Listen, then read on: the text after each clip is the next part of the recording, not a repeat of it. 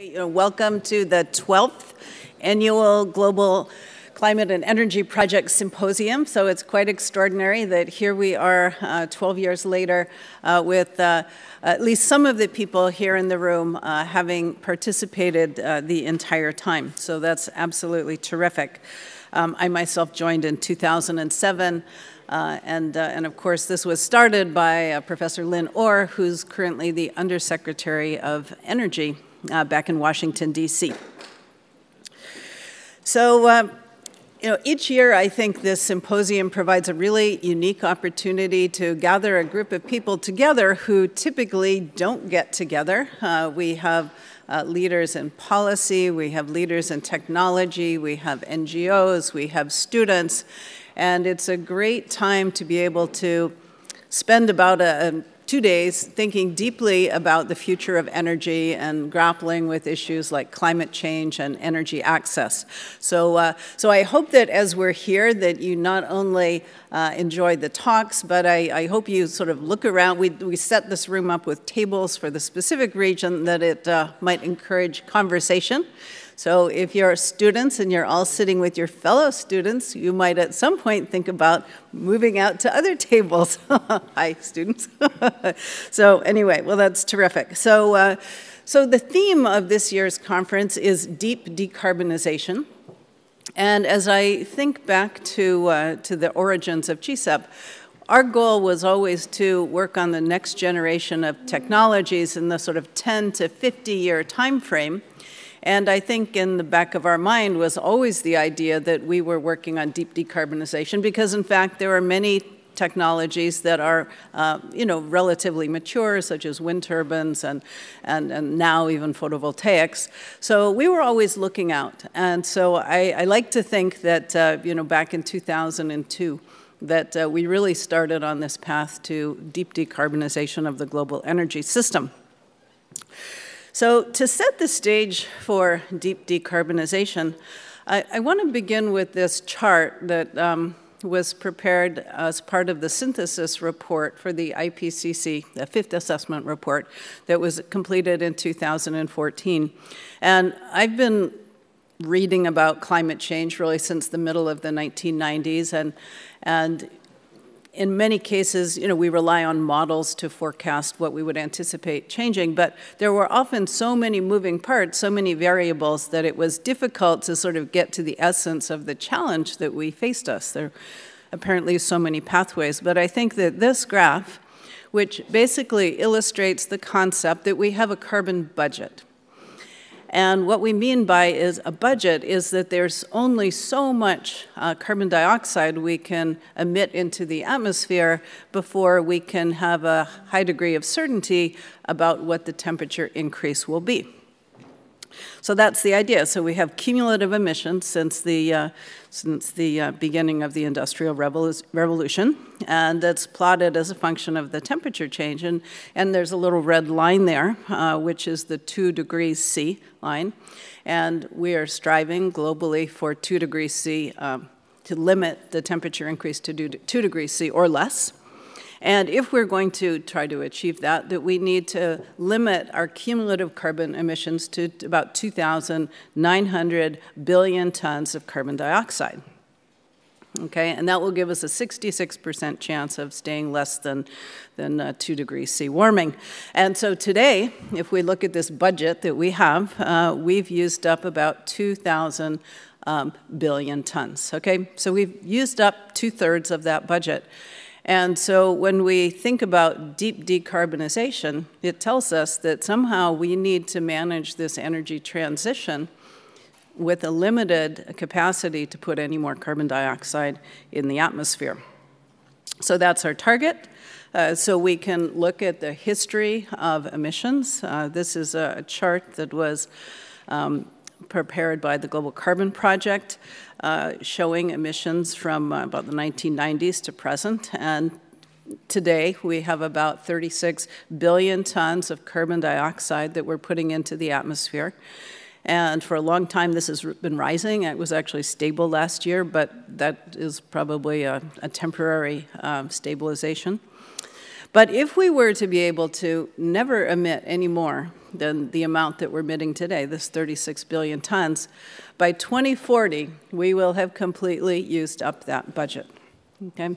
So not only are we on the path to deep decarbonization, but there's an urgency in doing so, because unless we can begin to turn this curve down quickly, we are not going to be able to achieve this. Unless, of course, we're able to take advantage of things like negative emissions, which could actually scrub carbon dioxide out of the atmosphere.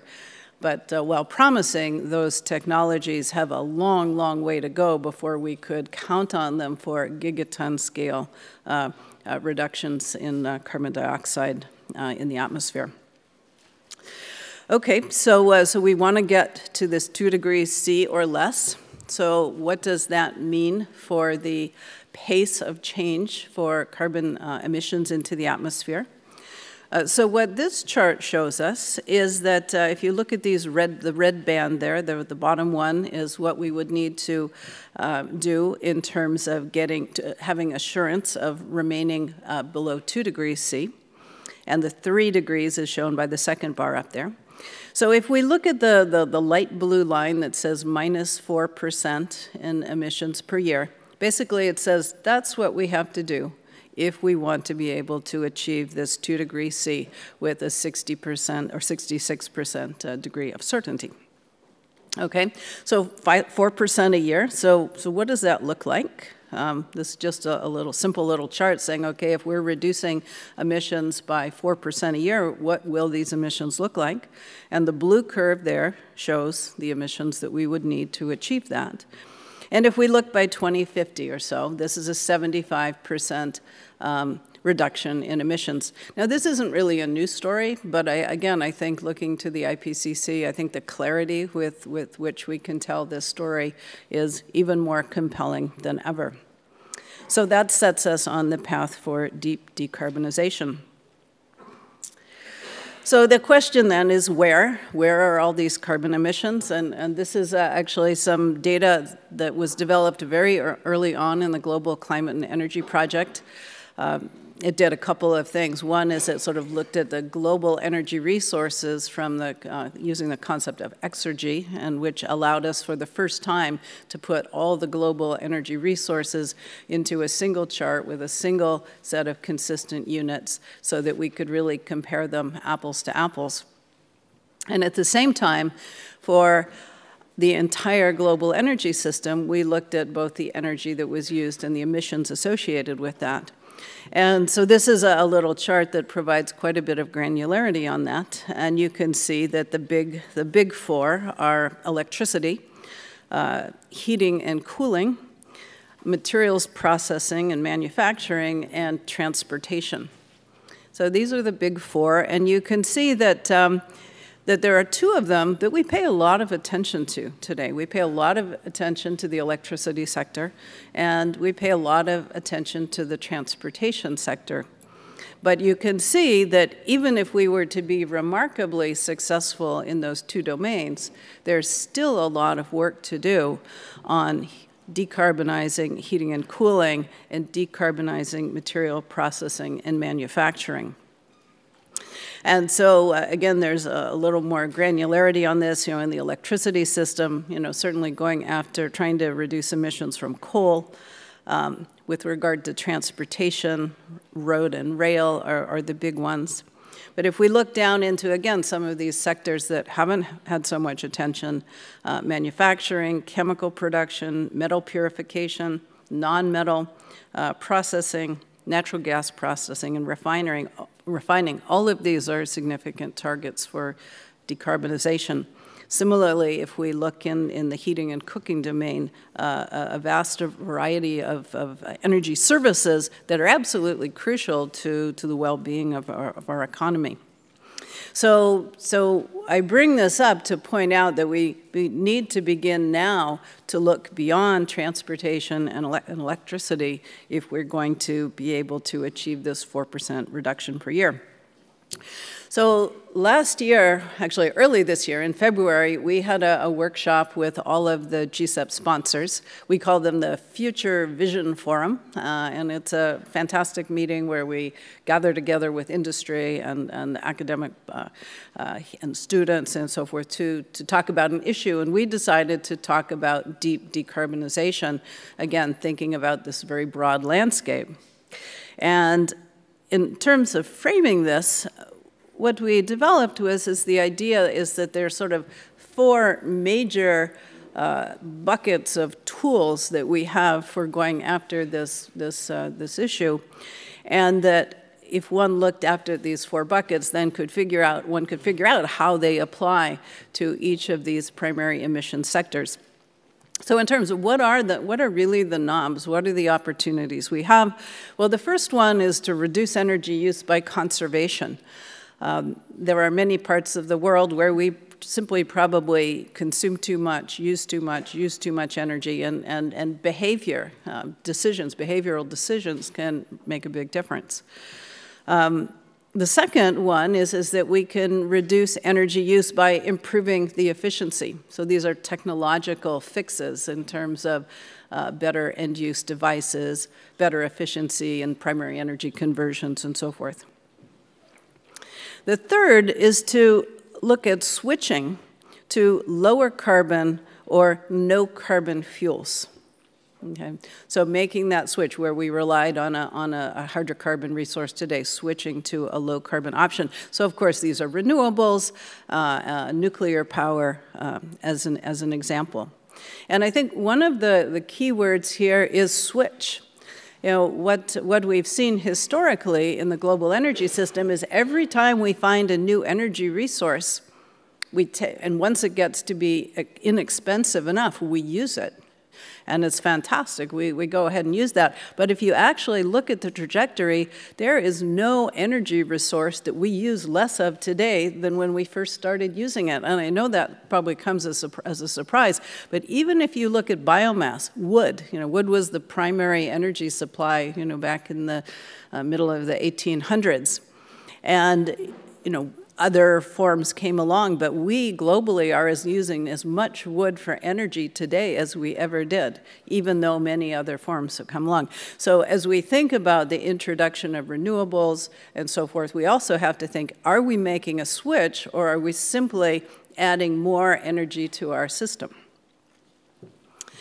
And the final category that we have is carbon capture and storage, that we can capture the carbon dioxide from emission sources, we can compress it, and we can pump it back underground where it's sequestered. That's the most mature approach to carbon capture and storage today, but there are certainly other people working, academics and researchers around the world, working on alternatives such as mineralization or even CO2 utilization, though that will certainly take a little bit longer. And we have to make sure if we're utilizing that carbon that it's actually a carbon neutral cycle, that it's not just sort of a slightly more efficient cycle. So okay, so these are the four major opportunities, and so then we can look in each of these categories, and again, electricity is quite straightforward. Conservation, we can educate people, we can provide incentives with regard to reducing end use, reducing energy through efficiency improvements. There are a huge variety of end-use energy efficiency improvements that can be deployed through new technologies or just more efficient systems. In switching to low carbon energy sources, certainly the renewables are here today. I think if you look at wind and solar, it's extraordinary what's happening in California. On a good sunny day, we're producing about 10.5 gigawatts of solar energy, solar electricity in the middle of the daytime. That can be, up to 30 to 40% of the total supply of the state at that moment. So certainly those come along. And nuclear power, I think, is really struggling, but I think that in imagining a world with deep decarbonization, we really need to look carefully. Can we afford to let this go? What are the consequences of letting it go? And if we decide we don't want to let it go, how do we design markets and so forth so that it's not penalized due to its lack of flexibility, as an example. And then finally, clearly, carbon capture and storage could be deployed on coal plants equally well, especially thinking about a world with deep decarbonization. Deploying carbon capture and storage on natural gas plants probably makes a lot of sense, not only because it's actually sometimes cheaper to produce electricity that way as compared to coal plus CCS, but natural gas plants have the flexibility to integrate, to help with the deep integration of renewable energy resources. So that's an example, and one can walk through the same kind of hierarchy with transportation. There are clearly, conservation options, walking, biking. We can improve efficiency through better engines. We can electrify the transport fleet. If we are using electric vehicles, we can use the wind and sun or geothermal, carbon-free sources to power those electric vehicles. Alternatively, we could be producing hydrogen with renewable energy resources and using hydrogen in fuel cell cars. And one would ask, does carbon capture and storage play a role in deep decarbonization of the transportation sector? And certainly, if you think about heavy-duty transportation with using fuel cell vehicles for heavy-duty transportation, certainly one of the most well-established technologies for producing hydrogen is to do it from natural gas. And if you're sequestering that carbon during the process of producing hydrogen, again, you have a pathway to deep decarbonization based on CCS, even for the transportation sector. So looking briefly to some of these other options in material processing and manufacturing, conservation, use less stuff. We've become a very materials-intensive society, and certainly there are many people who are emerging from poverty who need to probably use a lot more. So those of us in that already have a lot, I think should be thinking about conservation. If we look to other options for material processing and manufacturing, really thinking about what's the role for hydrogen. There could, where we need heat, could that be provided by hydrogen if it were inexpensive enough? And again, finally, electrification of manufacturing and materials processing. And again, if we're using carbon capture and storage, we can provide that electricity in a decarbonized way. So there's a role for everything. I don't want to go, there's a lot of detail here, but I hope that it's clear the way we're thinking about the options across the board. Okay, so to try to really pull this up together, going back to the notion that a portfolio is needed, we can't simply afford to wait until we fix electricity and we fix transportation. We need to do this simultaneously. So if one were to imagine the world where we forecast future carbon emissions based on the energy demands that would be needed by the developing world together with those who already have lots of access, that we would have some baseline. And there's a sequence of actions. We can conserve energy, which would save carbon emissions. We can improve energy efficiency, which would save carbon emissions. We can switch to renewable energy, which would save carbon emissions.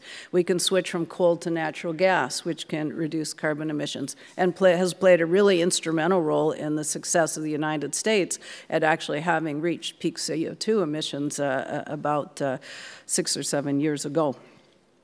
We can switch to electric vehicles, which improves efficiency and can result in decarbonization if you have a clean, low-carbon electric grid. We can use carbon and capture and storage to further reduce emissions. We can ensure a healthy nuclear fleet to reduce emissions. And then finally, we're certainly going to be needing new technologies as well. A world where we have this providing all the energy services we need with 75% less emissions is going to continue to create new demands on innovation in order to get there. And I highlight one, that being negative emissions, is if we can find technologies that both provide energy and at the same time extract carbon dioxide from the atmosphere, those could be very beneficial. The most prominent example of that is something called BECCS, bioenergy with carbon capture and storage. But doing all these things alone is not going to be enough, because we're going to have we need the enabling infrastructure to achieve this. We need a robust transmission system to bring renewable energy from where it's plentiful to where it's needed. We need to modernize the grid to make both the supply and demand flexible so that we can, at every moment, match supply and demand. We need to have a robust vehicle charging infrastructure to support electric vehicles, and in particular, really thinking about daytime charging, which would enable using the sunlight, using solar energy, which really you should do during the day. To guide all of this, I think we need a firm foundation of technology and energy systems analysis. What are the best choices to make now? What will be the best choices in the future when you consider both emissions reduction potential, energy efficiency, and cost? We need to integrate all of those.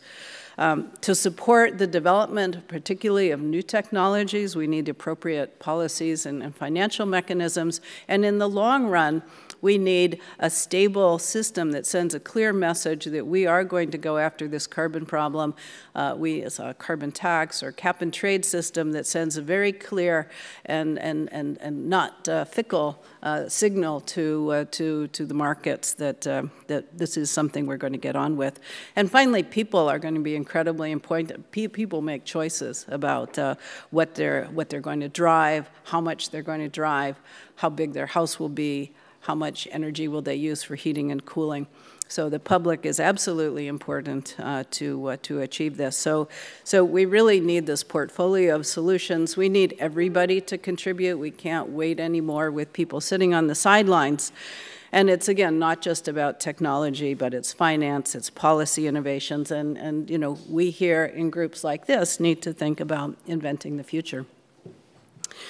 So that sets the stage for deep decarbonization. I'd just like to highlight a couple of, you know, I guess I would call it cool science and engineering that you're going to be hearing about as part of this event. One of my favorites has always been some really fantastic work from Professor Shan-Hui Fan, who realized that there was an untapped energy resource, that the resource of the darkness and very cold temperature of space, that the Earth is actually always radiating energy out into space, and if you can devise a particular device that radiates very well and that radiation is not blocked, you can actually cool something by taking advantage of this, the spaces 3 or 4 degrees Kelvin. And so imagine being able to cool without needing an independent source of electricity. So you'll hear about this work. And actually, we have a startup company that you'll hear about that is pursuing this concept. Biofuels is another very interesting area, particularly in the context of negative emissions. And you're going to be hearing from our team from Princeton, as well as Dave Tillman, looking at, can we imagine an agricultural system that's both producing biofeedstocks for energy resources, but at the same time is sequestering carbon in the soils? And how can we optimize this? And so you'll hear about that, a very important emerging area. You're going to be hearing from Professor Mike McGeehee about some really exciting new work on perovskites. You know, this has been the hot field in the solar PV area. And Mike just had actually a fantastic publication talking about a tandem perovskite cell that is truly exciting, and he'll say more about that. And then finally, you know, historically, GCEP was really focused on energy resources and energy conversions. But recently, we've had a somewhat broader view of our role, and we've started some really interesting work with Professor Reinhold Duskart, looking at lightweighting of components, the car windshields, for example, and he'll talk about that. So some really exciting developments that could result in significant efficiency improvements in the transportation sector. So just hopefully a teaser for some exciting things. I will say I think we have an absolutely fantastic set of plenary presentations.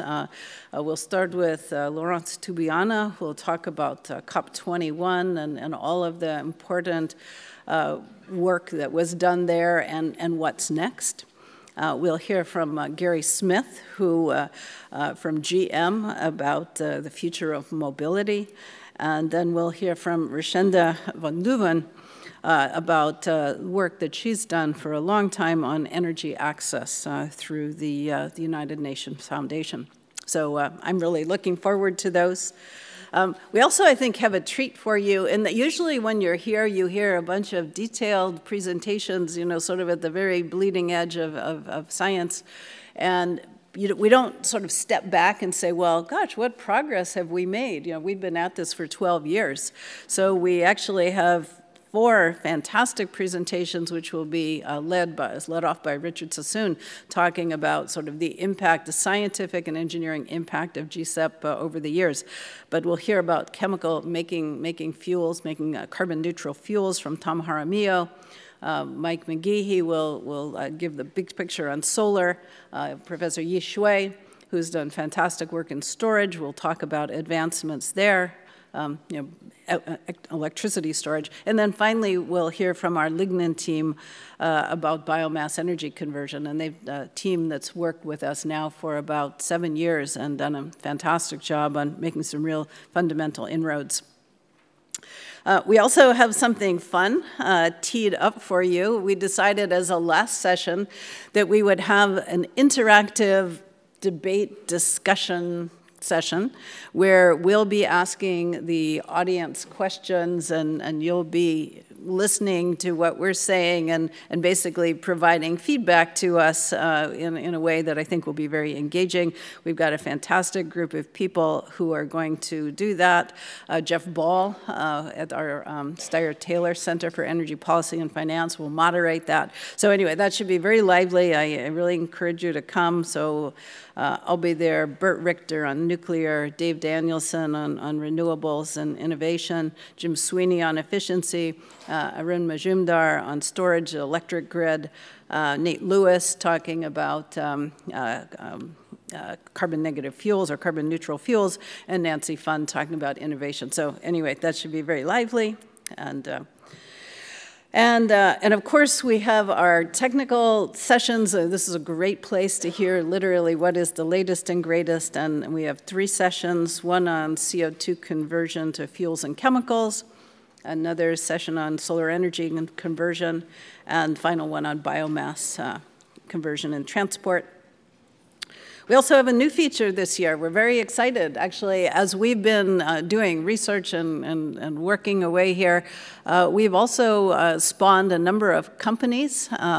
And in partnership with the Tomcat Center for Sustainable Energy, what we found is that a lot of the GCEP students who did their PhD studies at some point got the bug to do something with making a company, and the Tomcat program has been able to help them make that leap to a commercial venture. And so we'll have a special showcase with them joining us, and they'll talk about where they are and what they're doing.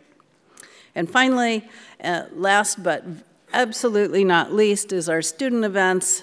We've got our distinguished student lecturers, which always do an amazing job.